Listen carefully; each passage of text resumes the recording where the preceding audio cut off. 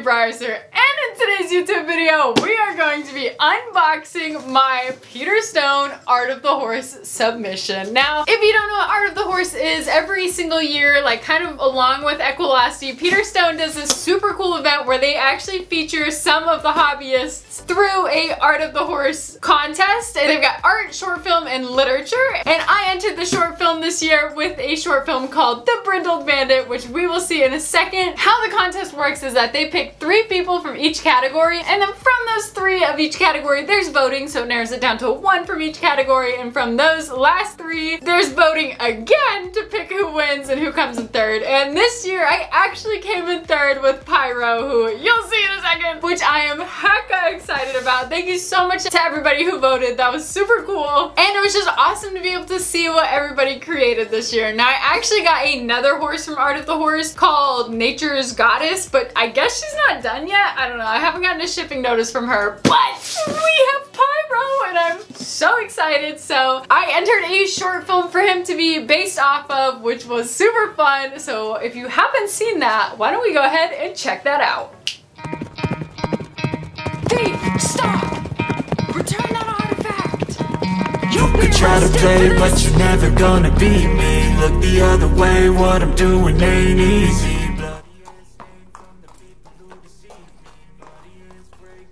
I assure you that this Brindled Bandit does not exist. He's just some old mare's tail. The streets of San Palomino are perfectly safe. Have the guards who say they saw him screened. Thank you for your insight, Maya, but I was hired to investigate this mystery stallion, and that is exactly what I intend to do. If any pony knows anything about the Brindled Bandit, please come to my office in City Hall. I will get to the bottom of why our artifacts keep disappearing. We had an artist sketch out what he looks like to help find him. Look the other way, what I'm doing ain't easy. Bloody hands stained from the people who deceive me. Muddy hands break through the chains, go free me. People like sheep move feet. It's just so cool. Pyro's kind of a baddie. So I originally was gonna make like all new sets for that, but I ended up just using the tavern and like the little forest scene that I have because I was running out of time and I really just wanted to get it done. I will be turning the Brindled Bandit into a series once Castles Cobs is done because I thought it'd be a fun one. So without any further ado, y'all, let's crack them open. There actually still are Pyros available on their website along with a bunch of the other Art of the Horse horses. So if you missed out, don't worry, you can still get one. I'll put the link in the description down below. So here is my receipt. We don't need that. Ah, he's gonna be in here. Oh my goodness, he's gonna be so cool. Alright, so right when you get him out of the box, this is what he looks like in his bubble wrap. So we've got the Brindled Bandit, aka Pyro. Pyro's his actual name, but they just call him the Brindled Bandit because nobody like actually knows. And then he is a limited edition of 30. And then he does come with this super cool little hang tag that says, The Brindled Bandit. You'll get a close-up of all of this. Alright, let's open him. Here is his COA, which is super cool. It's got the logo for Art of the Horse this year, and my Brindled Bandit is actually the very first one to be produced, so he's one of 30. And then this says, Pyro is a unique model horse produced by the Peter Stone Company for Art of the Horse 2022 Myths and Legends. Pyro is a gorgeous chestnut brindle foundation quarter horse painted by Ellen Robbins. Thank you, Ellen! Based on the short film by me. We love to see it. Here we go. Oh my goodness, his little tail. Okay, so I actually got to see him in person during Breyerfest at Equilasti, but yo, he's so cute. They did such a good job. Part of his character is that he has a roached mane, which I thought was super cool, and then a very short little ratty tail because he actually gets his tail cut off by one of the guards. But you know, his friends hold that over him. So he's got a little ratty tail, and to go with it, he was like, might as well just shave my hair, right?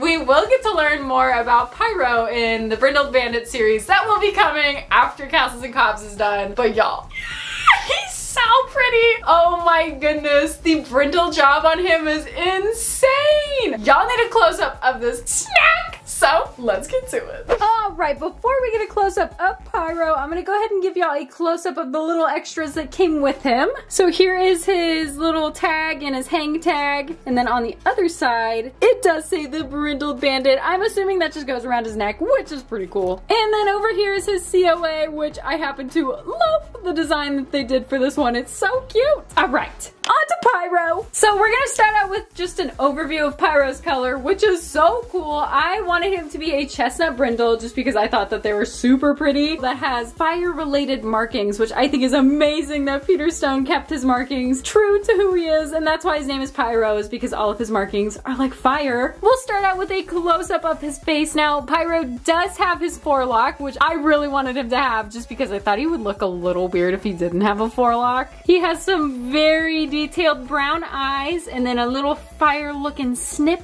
Look at the shading on him. Here's a good look at his roached mane, which is so cute. And you can see the shading from his brindling actually does go into his mane, which is so cool. Here's a close look at that brindling in his coat, which is so amazing. He is actually my very first brindle model, which is so cool. Ooh, look at that booty. He's got some nice shading. Here's a look at his little ratty tail. Now, the foundation quarter horse that I have currently, who is King Arthur, who is, if I was King Arthur, where would I be? Where is King Arthur? I just reorganized, though you really can't tell where, There he is.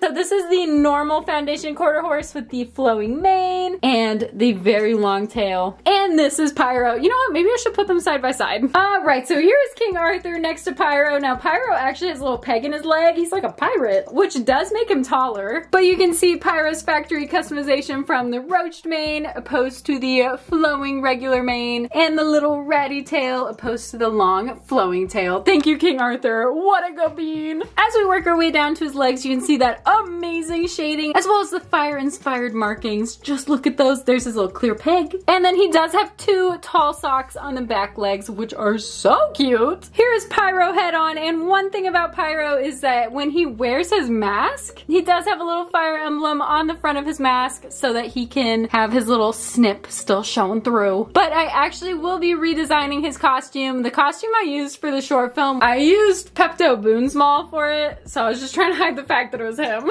Alright, as we move to Pyro's offside, he's not a paint or anything, so he does look very similar on this side. I literally cannot get over the coloring they gave him. It is so gorgeous! Not gonna lie, I might just need to pick up a second one just so that I can have one for filming and one as a nice shelf model. Because y'all, look at this! This is so cool! A nice look at the shading on his booty, his little ratty tail, all those gorgeous leg markings. Look at that. And then lastly, we gotta get that booty shot. Look at that. He's thick. He's thick with 3 C's. Overall, I give Pyro an infinity out of 10. Y'all, I am obsessed. Not only is it so cool to be able to have one of my characters brought to life as a Peter Stone, but the fact that they did such an amazing job. I'm obsessed. So BRB while I go buy the rest because he's so pretty. I am literally obsessed, y'all. This is so cool. If y'all didn't enter Art of the Horse this year, make sure that you enter it next year because it is literally so much fun and you never know who's gonna win. And it's so cool to be able to see the models that come out of everybody's work. There are 3 different categories to enter in. So if you don't think that you're good at drawing, you can also enter in short film or literature. Like there are so many things that you can do. People have entered short films, poems, short stories, cartoon art, realistic art. Like the possibilities are absolutely endless, and I highly recommend entering this contest if you want to next year because it is so much fun. Alright, y'all, so that's actually gonna be the end of today's YouTube video. Thank you so much for watching. I really hope that you enjoyed, and if you did, please go ahead and slap that like button as hard as you possibly can to show this YouTube video and Pyro a little bit of love. Also, feeling exotic, please don't forget to check out my Instagram account, which is at InfinityBreyersCo. I am super active on there. I don't have a post schedule at the current moment. We'll get there one day, right? But I am super active on there, so if you want to shoot me a question on Instagram, I will get to you as soon as I possibly can. Don't forget to hit that subscribe button and ring that notification bell so you never miss out on an upload, because at one point, the Brindled Bandit will be getting his own series, and it's gonna be amazing! With super fun sets and costumes, and this time I'm actually gonna cast people to voice act. For Castles and Cobs, I didn't cast anybody because I wasn't sure if I'd like have the commitment from myself, but like I did. So now I can cast people for the next one. And other than that, y'all, I'll see you in my next YouTube video. Bye!